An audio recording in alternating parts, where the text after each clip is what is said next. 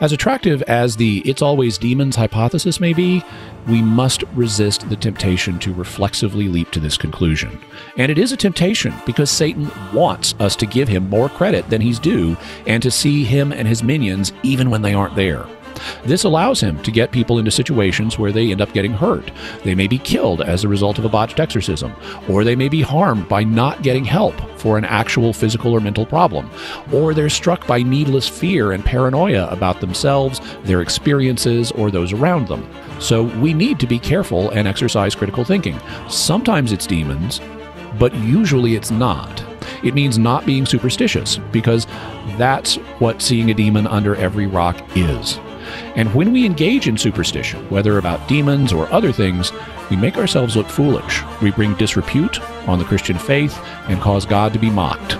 So don't act like it's always demons, because it's not.